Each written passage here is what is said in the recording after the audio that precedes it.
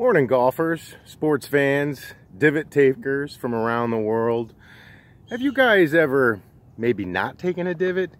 Maybe hit it in a little bit of, excuse me, I got a little sunblock on here. Always remember the sun is your friend as long as you don't have too much of it. And remember, if you sit in the sun too long, you start doing crazy stuff like me. But anywho, even if you're in the sun and you're on the golf course, by chance you might end up in what we call a bunker. It's not a sand trap. Those of you that want to call it a sand trap are in them more than others because you call it a trap, if you will. But when you're in that bunker and your ball is surrounded by that sand and there's no water around that ball, even after you played after a little downpour, you have to thank these boys right behind me. They're not here yet, but let's see what they've done. So, in this little tidbit here, it's not what's under the dirt, it's what's under the sand.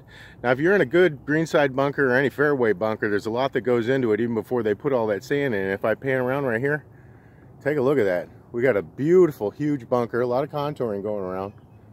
Okay, this is, we're back on this double greens complex again as I pan around me. I'm on the separating green right here. But again, back, taking a look at this. This is a herringbone drainage system all underneath the bunker. You never would imagine that there's this much drainage that goes in to keep you dry. Now, we're down here in Florida, again, predominantly sand, depending on where you're at. Most of Florida is sand, but it doesn't matter. Whenever you're containing water, again, through erosion, you want to slow it down. But in a bunker, you're containing water, definitely. You have to have some way for the water to dissipate and get on out. And this is where, again, thousands of dollars are spent in order to do this. Years ago, when the Scots first started playing, the bunkers were just where the sheep used to bed on down for the evening, have a little bottle of scotch or what have you. And that's where the bunkers came on in.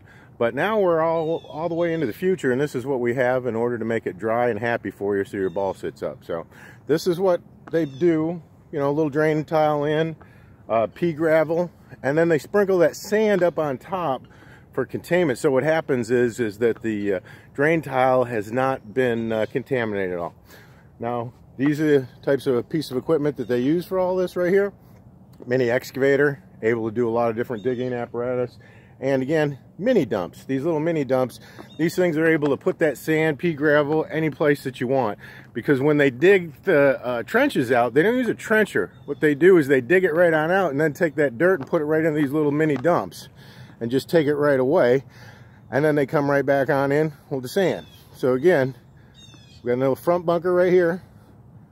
They got the flags right on up here. Okay, they're getting ready to cut the edge. They'll prepare it, if you can see.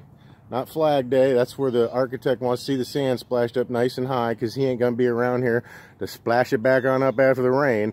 That's going to be the maintenance boys' jobs. But the maintenance boys right now are putting in a little drainage. And there you go again. Herringbone. Even though we don't have that far to go, you know, get it right in the water. They have to put this in so that these high dollar boys, when they come out and play right after that sprinkling of that rain and spend that money, they got to have nice, dry bunker. So a little bit of something what goes on underneath the sand. We always want to show you what's underneath the dirt, but this is what's underneath the sand.